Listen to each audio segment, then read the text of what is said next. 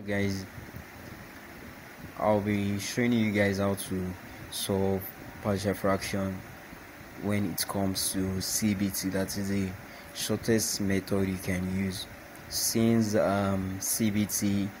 is you have to be time conscious when it comes to C.B.T. So therefore you have to be very fast when dealing when writing your C.B.T. exams. You understand? So I'll be showing you the fastest method you can use when it comes to partial fraction. Now let's get down to business.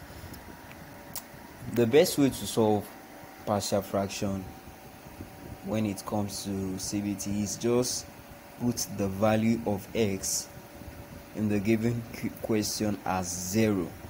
So that is, let x is equals to 0.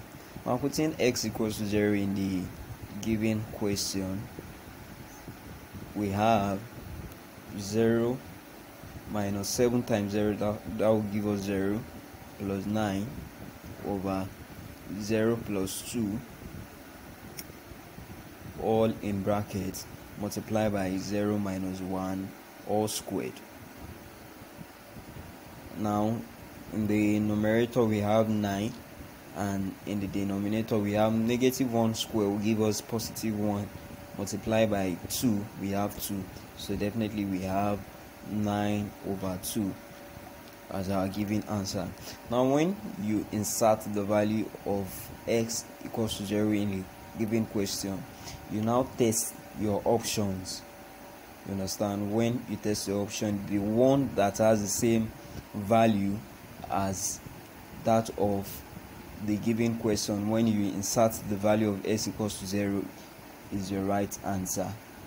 You understand? Now let's move down to the options as well. So we have 3 over x plus 2. In option A, we have 3 over 0 plus 2 minus 2 over 0 minus 1 plus 1 over 0 minus 1 all squared. You understand? Now we have 3 over 2 minus that will give us plus 2 over 1 plus 2 over 1 plus negative square will give us a positive 1. Then we have 1 over 1. Now taking the LCM of this, we have the LCM as 2.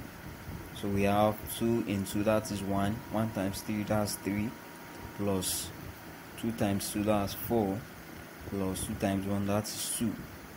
So we have this as what? 9 over 2, which shows that 9 over 2 satisfy our given question. Therefore option A is correct. So this is for this video. Thanks.